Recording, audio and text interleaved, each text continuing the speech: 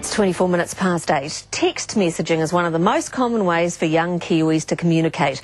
And while some learning institutions are imposing cell phone bans, others are embracing the technology. An information systems lecturer at the University of Auckland is encouraging students to communicate with him via SMS during lectures. Amy Kelly looks at the latest leap in 21st century learning. It's hands down, thumbs out in this lecture theatre. Information systems students communicating in the shared language of technology. It's the new age.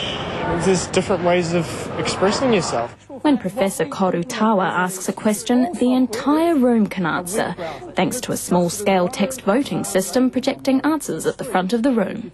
The professor took the idea of remote control style clickers used in American classrooms and changed the input device to something that all students have. They all have a mobile phone and they're very comfortable using that as an interface and a tool. The unconventional teaching tools raising eyebrows for all the right reasons. I remember I did a lecture last year and I couldn't get out of the lecture because I had the next lecturer coming up to me saying, I want that, how do I get that and what can I do? A lot of people might ask what's wrong with old-fashioned verbal communication, with putting your hand up to answer a question. What do you say to that? Oh, I think there is nothing wrong with that, actually. When students are texting, they are actually talking to each other, and there's a huge sort of dimension in which they are communicating.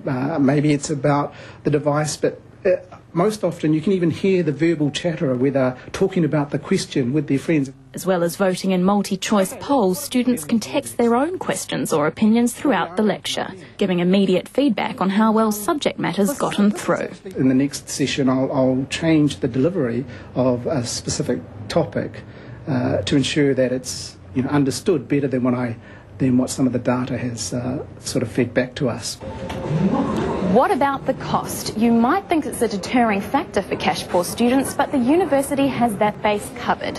The night before each of Koru's lectures, his students' net accounts are credited with the exact amount required to answer his questions the next day. But not all these tech-savvy students are sold on the idea of cell phones in classrooms. Yeah, it's a bit of a distraction if you're going to be texting and you're not going to be exactly listening to what he's saying. It's more impersonal. Yeah. Does that bother you?